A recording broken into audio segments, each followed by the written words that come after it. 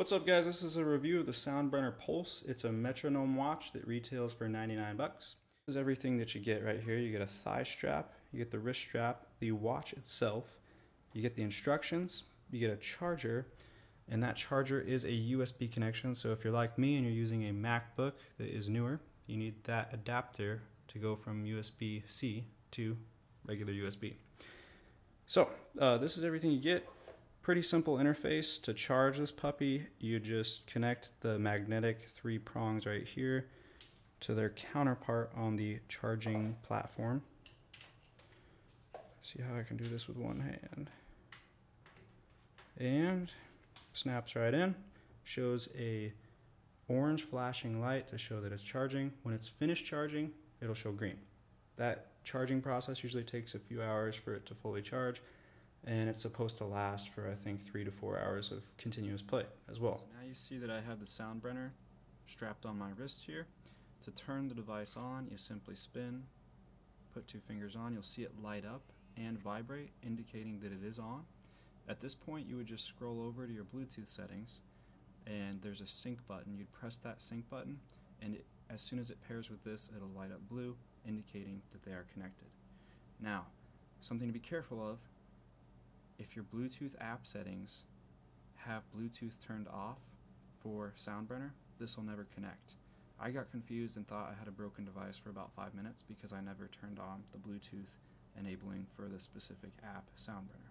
So go ahead and do that, save yourself some pulling out of the hair. To turn this guy off, you simply do the same procedure. It'll light off, so you just spin, 2 fingers on, and it powers off. So super simple on-off features on this. Okay, so I'm going to go set this at a specific BPM and time signature and play a little bit, show you guys how it works. Alright, so you'll now see the Soundbrenner beating in 4/4 at 94 beats per minute. I have it set there because I'm going to demo a little bit of a song I wrote called Darlin', coming soon on this new EP I have called Render.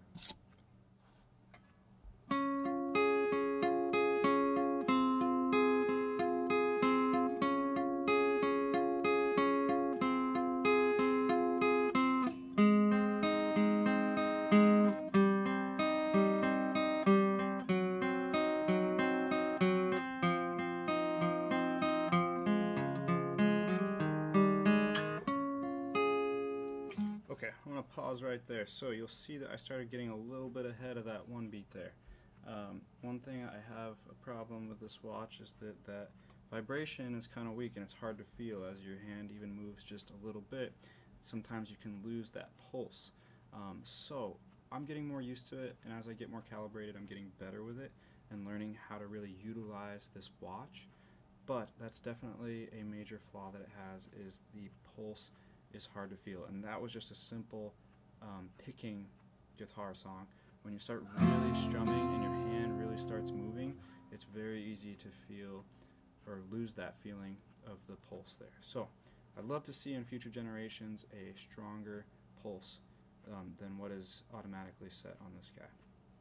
Other than that, definitely a very useful feature, especially for solo acoustic acts where you just need something to measure and help you keep in time. Without this watch, I tend to drift quite a bit, maybe 10-20 beats per minute from start to finish, which is a ton, and it might not be noticeable to your ear, but having something just to give you a signal, something to say, hey, slow down or speed up, is actually quite nice. So there's perks to it. Could it be better? Yes, definitely could be better. Does it have a long way to go? Yes, it does. Alright, hopefully this helped you guys out.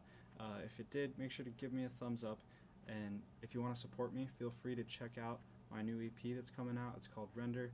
I'll put the links below. Hope this helped you guys. Thanks for watching. Bye.